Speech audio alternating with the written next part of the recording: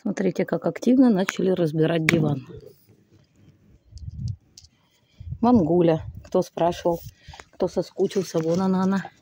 Принесла яйцо. Мишанька, солнышко мое, Славичек. Давайте с мамой вам тут уберет все. Вот тут все уберет. Мария, в чем дело? Маш, все там за лапки-коляпки. Здравствуйте. Что залаете? Креветочку, говорит, залаем. Привет, утрешоночек. Ой, утрешоночек. Иди сюда.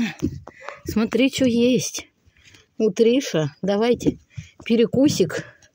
Мама Лена будет поролон собирать. Капец. Что вам? Виноградинку желаете? Ой-ой-ой, укатились. Оп, Эмка, хулиганка. Нет, говорит, виноград сама ешь. Креветку полозайте поближе.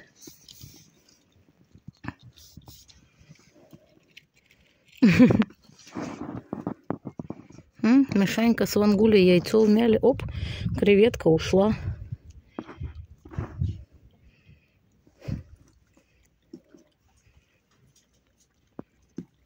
Чик. Гелик наверху там в домике. Я ему туда прям наверх винограда закинула. Иди сюда, Славик.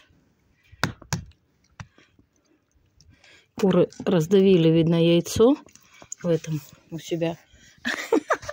Славик ногой вляпался в яйцо такой. Ой, говорит, фу, какая гадость. О, идет Вангуля. Вангочка, давай кушай. Я молчу. Обратно пошла. Ой, сегодня такая погодка солнечная. Уже вечер, надо все это сейчас убрать. За ночь они веселились, конечно, вообще конкретно так. Все, дырку сделали в диване, скоро ему каюк будет в этом диване. Вот, ничего от него не останется.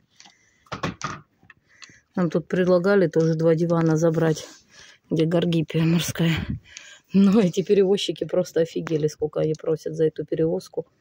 Короче, 2 раза съездил, новый диван нужно купить.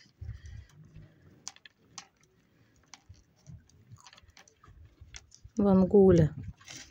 Опачки, говорит. Ой, лысая утриша идет.